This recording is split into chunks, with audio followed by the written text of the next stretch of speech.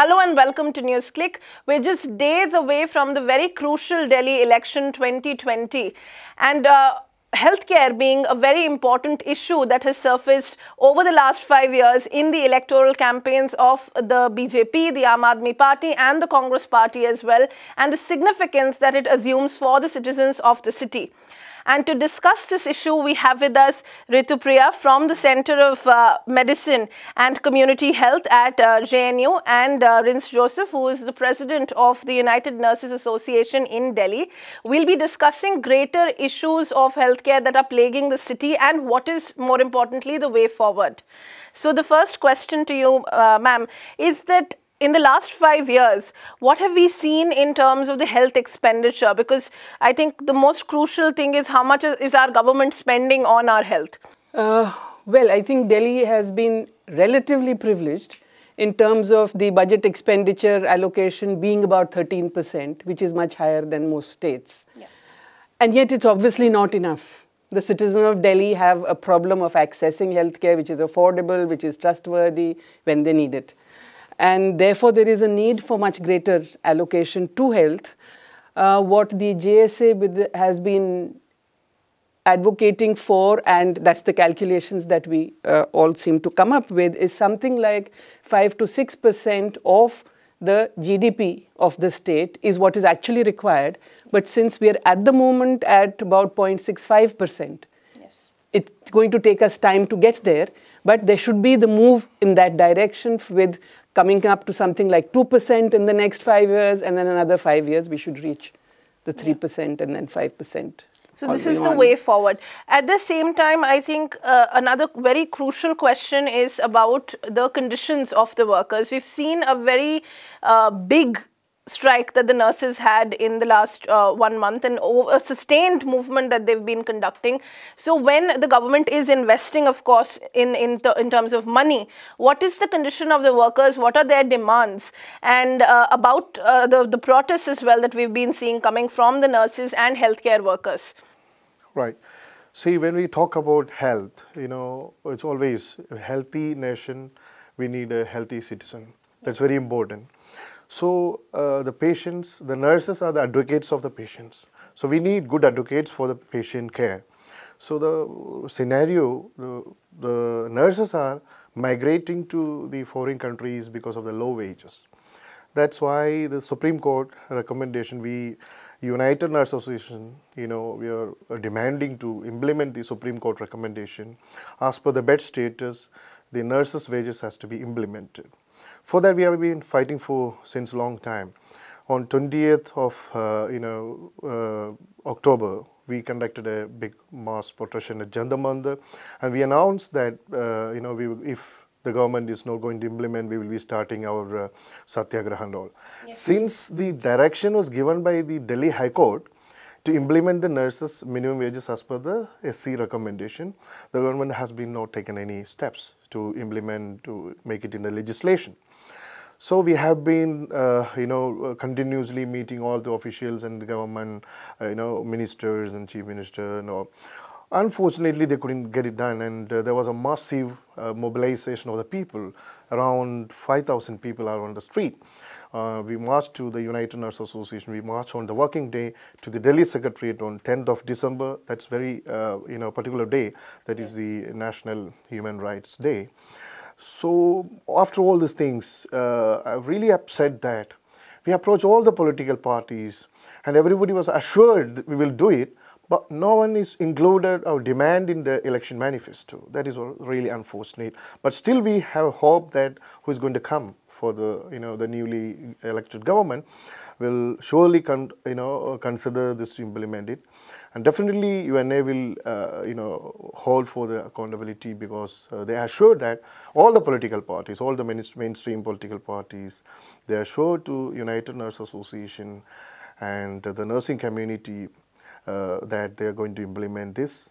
Talking about the numbers, the nurses, near about 90,000 nurses are registered as per the Delhi Nursing Council. And most of the nurses are the main earning members in the family. and it's near about 2.5 to 3 lakh people have the voting power, and the nurses have the part of the system, the democratic system. Obviously, we will be hoping that who's going to come for the next new government, they will have to consider this, and this will help to improve the betterment of the healthcare system if you have qualified nurses in the country. And relating to this, the Jan Swasthya Abhiyan has also come up with a manifesto of their own, the points that they want the Delhi government and whoever forms the government next to consider. And one of the crucial things drawing from the experiences on the ground happens to be the Delhi Health Act. So if you could tell us more about what that act actually entails and why it's so crucial for the state of Delhi to have a healthcare act. Maybe one can start with the fact that the Jan Swasthya Abhiyan has been advocating for a long time for right to health and healthcare across the country, which is just as relevant for Delhi as a state. Within that, there are a whole set of issues that need to be considered. The first of it would be strengthening the public system. And in that, human resources is certainly one of the major issues. I think taking off from what he's saying, there is a difference between the way the private sector deals with the human resources and the way the public sector does. And there are some differences in the issues there. But clearly, in the public system, if we want to strengthen it, filling in all the vacancies that exist, which still do in Delhi, even in something like Delhi, it's not rural areas only where there are those vacancies. The recruitment and posting mechanisms are something which certainly need rationalization and making more transparent so that people are enthused to come. The contractualization of workers was a great demotivating force, and people would be looking for something else. As he says, it's the wages and the contractual nature. These two together which demotivate people from coming. The government, this present government has to some extent regularize some contractual workers, but there's still much more to be done in that direction, and vacancies remain. So that's a major area. But beyond, I think we need to acknowledge the fact that this government also did attempt to increase the access to services. For example, the Mohalla clinics. That's something that's a model that's being looked at across the world by public health people to see what it actually will mean. We're not yet sure how far it will go because it has weaknesses, and we can discuss those maybe at some point. But then there are other issues of, therefore, since we've got a large private sector, regulation of the private sector becomes a second major area. So public sector strengthening, private sector regulation, and then when we're talking of right to health and healthcare, not just healthcare, the other dimensions that affect people's health. And in this city, we know air pollution is clearly one, access to water, sanitation, sewage services, all of those are issues which are very much part of the right to health and healthcare. And the fourth, I'm just sort of trying to cluster the whole set of issues that are there in the manifesto that the JSA has prepared. And the fourth one would look at is really the issues of specifically socially vulnerable groups and social violence. And to discuss that somewhat in more detail, the first thing being that there are gaps in the functioning of the healthcare system that we currently have, as you rightly pointed out. So when we look at the public sector, as we've discussed the private one, but when we look at the public sector in terms of Mohalla clinics, what all can be done to further strengthen this model, which is being applauded, of course? One is the fact that it's still got very limited coverage.